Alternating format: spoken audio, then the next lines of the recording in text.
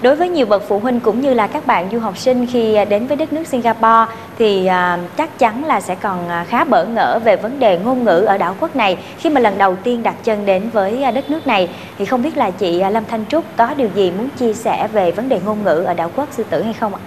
Về chính phủ của Singapore thì cũng đã công nhận 4 ngôn ngữ chính thức của Singapore gồm tiếng Hoa, cộng đồng gốc Hoa, tiếng Tamil của cộng đồng gốc Ấn, tiếng Malay của cộng đồng gốc Mã Lai và tiếng Anh thì được dùng cho tất cả cộng đồng. Và kể cả các ngôn ngữ thiểu số khác, theo một số thống kê năm 2009 thì cái số ngôn ngữ mà đang sử dụng trên đảo quốc này là 20 và chắc chắn con số đó sẽ không dừng lại vì cái số người nước ngoài từ các cộng đồng khác không ngừng tăng lên một cách có chọn lọc tại đây, và trong đó cũng có người của Việt Nam. Và cùng với thời gian thì cái quá trình toàn cầu hóa và cả nhận thức của giới trẻ thì tiếng Anh đang lấn lướt và trở thành ngôn ngữ hàng ngày của cư dân nơi đây. Nên là các bạn có thể gặp rất là nhiều người Singapore gốc Hoa không còn nói được tiếng Hoa, hay là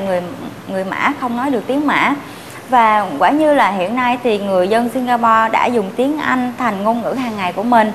Và cho dù là có nhiều ngôn ngữ chính thức như vậy, nhưng mà việc Singapore lựa chọn tiếng Anh là ngôn ngữ quốc gia đã làm nên là một quốc gia thịnh vượng của ngày nay. Nên là các bạn hãy yên tâm khi mà cho con em mình đi du học tại quốc đảo này.